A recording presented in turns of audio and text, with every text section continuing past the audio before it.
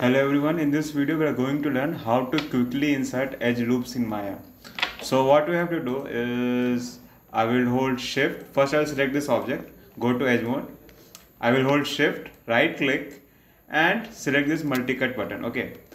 And now what we have to do is suppose I want to add an edge loop in the center of this edge.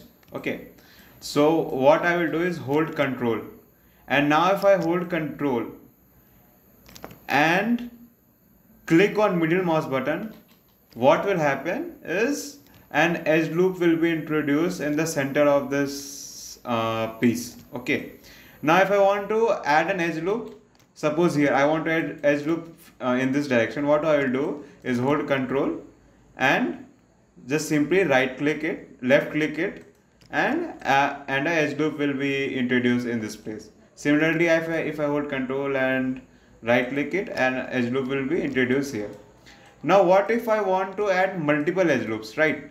So what I can do is hold W, select this edge, shift right mouse button, and then go to this insert edge loop tool. Okay, now going to into this insert edge loop tool, now what I have to do is go to this tool settings tab in the upper right corner, and what basically I have to do is what happened. Okay, so I select this insert edge loop tool, go to this tool settings tab. Okay, now what you have to do is click on multiple edge loops, and now you have to change basically the number of edge loops. Suppose I want to introduce 4 edge loops, so I will click on 4 and enter, and then when I click on this edge, 4 edge loops will be introduced from here to here. Okay, so this is how you can quickly add multiple edge loops using this multi-cut tool and this multi-cut tool and insert edge loop tool.